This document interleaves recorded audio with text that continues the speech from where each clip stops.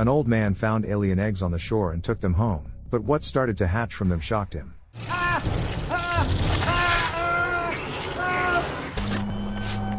One night some fishermen witness a meteorite falling into the sea and report it to the Coast Guard. Moments later, an unknown creature attacks the men one by one, pulling them under the water with its tentacles. A new day comes, and a local law enforcement officer named Kieran O'Shea wakes up with a severe hangover. Meanwhile, a young police officer named Lisa Nolan arrives on the Irish island of Arran, happily anticipating her new job. She is met on the pier by the shabby Kieran, who is annoyed by his new colleague's enthusiasm. At the police station, it turns out that the girl has come to replace an officer who is going on a 2-week vacation. Meanwhile, a series of unusual events take place on a quiet island. A fisherman catches an unknown creature that spits viscous slime. A local resident notices that the shore is littered with the carcasses of mutilated dolphins and reports it to the authorities. Kieran and Lisa get acquainted and gradually develop a friendly rapport. It turns out that Officer Nolan has arrived from Dublin, where she deals with the worst criminals. The cops go to the beach together to investigate what happened. Adam Smith, a marine biologist, tells the officers that all the dolphins have parted with their lives while at sea, which he finds rather strange. The guards do not pay much attention to this and call for help from some construction workers to remove the dolphin carcasses from the shore. When the cleanup is complete, one of the workers moves away from the crew to retrieve the abandoned shovels. He is surprised to find several large eggs in the sand. The man tries to get a better look at his find, but at the same moment something attacks him.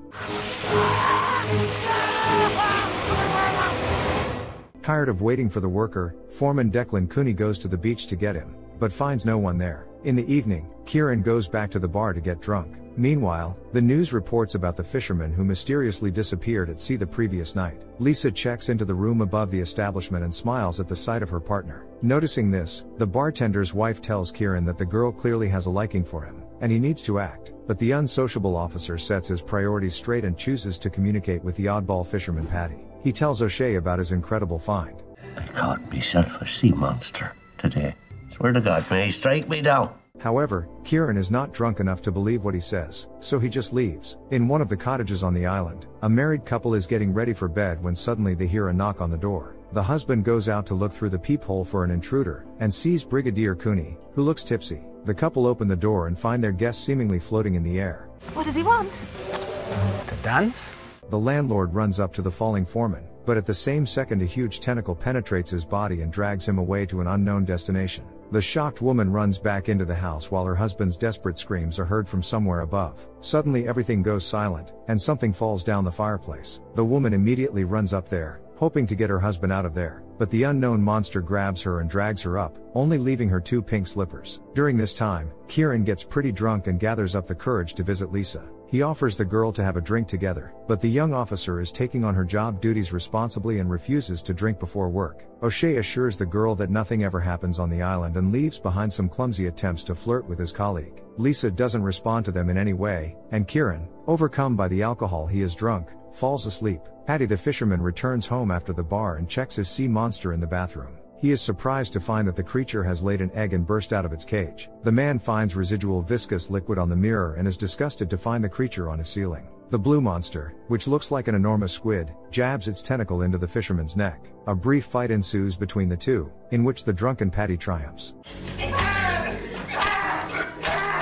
A new day dawns on the picturesque island of Arran. Lisa wakes up and makes friendly conversation with the bartender's wife about the impending storm. The woman seizes the moment to put in a good word for Kieran and tells her that he is a widower. She suggests that Lisa get to know him better and promises to arrange for them a room together, but the officer is clearly not ready to let the man near her so quickly. It turns out that last night Nolan took her drunken partner to a holding cell so he could recover. After the incident, Paddy summons the officers and a marine ecologist to his house to examine the fallen monster. The fisherman gives his find the name Grabbers, anticipating making a huge fortune from it. After conducting several investigations, Dr. Smith concludes that they have an alien creature in front of them. The monster has a long stinger in its mouth, with which it pokes its victims and sucks the red liquid out of them. The ecologist determines that, away from the water, the creature poses no danger. He also tells those present that it is a female and shows them the egg it laid. She was pregnant. On the way back, Kieran notices Cooney's car abandoned on the beach. He looks around the shore and calls out to the man, but no one responds. Trusting their professional instincts, the cops decide to look into a cabin nearby. Peeking through the windows, she finds that the lights inside are on, even though it's daytime. Lisa notices the remains of a man's shirt on the roof and decides to climb up. She tries to pull the pieces of cloth out of the chimney, but along with them she recovers a severed human head. It falls right on top of Kieran, preventing him from taking a sip of alcohol. The officers take the head to the village doctor, who has never encountered such a case. He guesses at random that the victim was attacked by some huge beast like a tiger. Suddenly, Paddy bursts into the doctor's office and reports that his house has been attacked by a monster. The alien creature made a hole in the wall of the fisherman's dwelling and blew out the tub. Kieran pieces together all the strange events that have occurred on the island in recent days and determines that there is another monster. He speculates that it must be a male who has come to the island with the female to breed. It must be much larger and more dangerous than its mate, since it was able to tear apart the house. It rained the previous night, which allowed the monster to move freely on land, dining on the locals. Kieran suggests that during dry weather the creature is hiding in a place that is close to the water. Paddy says he has found the female not far from the Black Cave, and the trio head there to investigate. Inside the gorge, the officers discover what is left of the fisherman. In the meantime, Paddy finds more laid eggs outside. Kieran can't think of anything else to do than to call out to the male. Hello! What are you expecting? Hello, it's only me.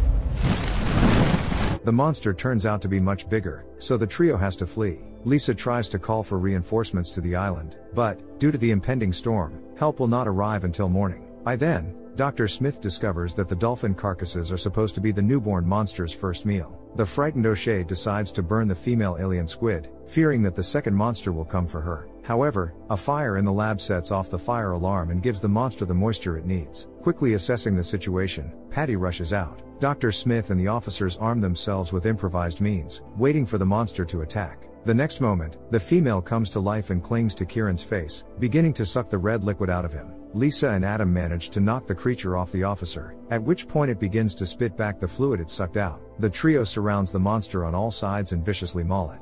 There goes the scientific discovery of our time. Still moving.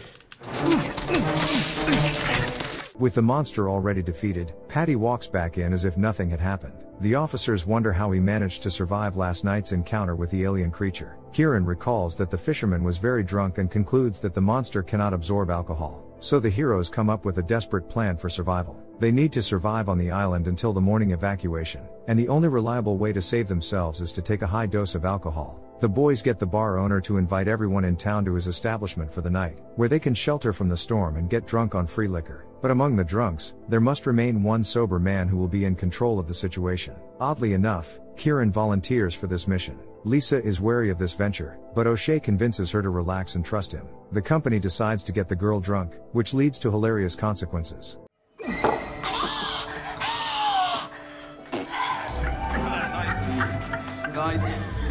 Later, Lisa's biomaterial is taken for analysis and given to the sea monster to drink. What for locals is considered a daily dose of alcohol, for the alien turns out to be destructive. After determining the amount of alcohol required to destroy the monster, the team proceeds to execute the plan. The cops come to the church and invite everyone to a party at the tavern. Music and company and the crack.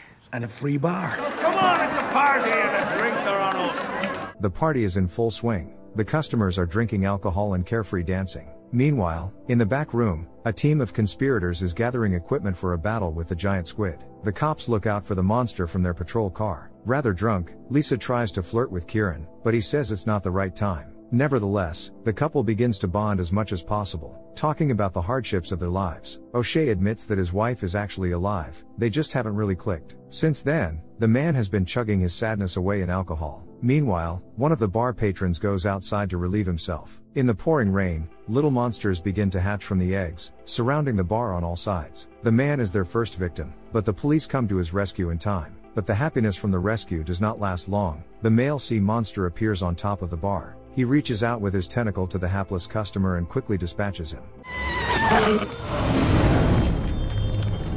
So, it turns out that the locals are getting drunk for absolutely nothing. The monster can simply rip the head off its victims and the alcohol will be no obstacle. The cops, terrified, get back in their car and turn on the siren to distract the creature for a while. The owner runs out of the tavern and helps his friends get back inside. Now the totally drunk team has to fight the huge monster, but they can barely stand on their feet. Meanwhile, the bar runs out of alcohol and the customers start to complain and fight amongst themselves. The sober Kieran can't control the situation and fails to stop Dr. Smith, who goes outside to take pictures of the monster. You see? I told you! It's just an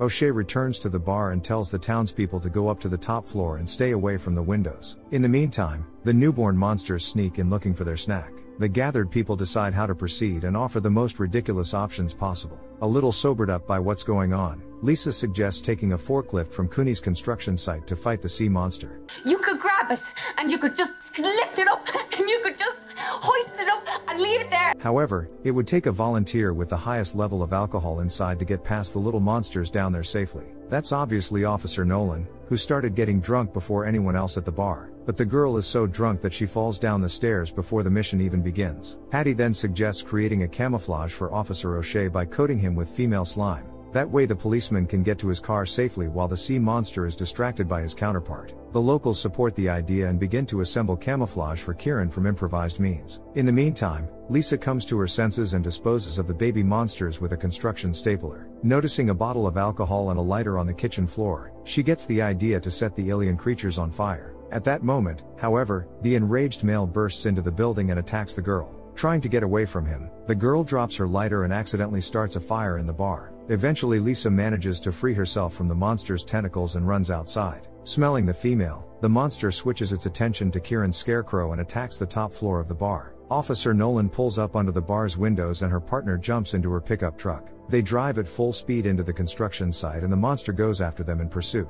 Meanwhile, the downpour stops. Kieran decides to divert the alien creature's attention to himself to lure him into a ravine filled with barrels of fuel. However, the monster proves to be too cunning and does not fall into the trap but attacks the policeman with its sting. The man is getting ready to say goodbye to life, but at the very last moment the drunken Lisa crushes the monster with a forklift. Get away from him, you can't!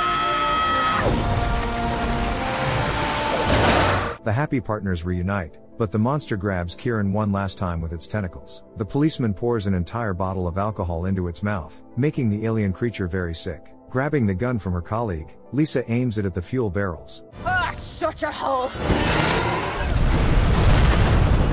The survivors of the horror night greet a new dawn. Lisa and Kieran stop resisting their feelings and join together in a long-awaited kiss. At the end of the story, we notice that there are still many alien creature eggs left on the beach. Would you bring an egg of unknown origin to your home? Tell us about it in the comments and don't forget to subscribe to our channel. Until we meet again.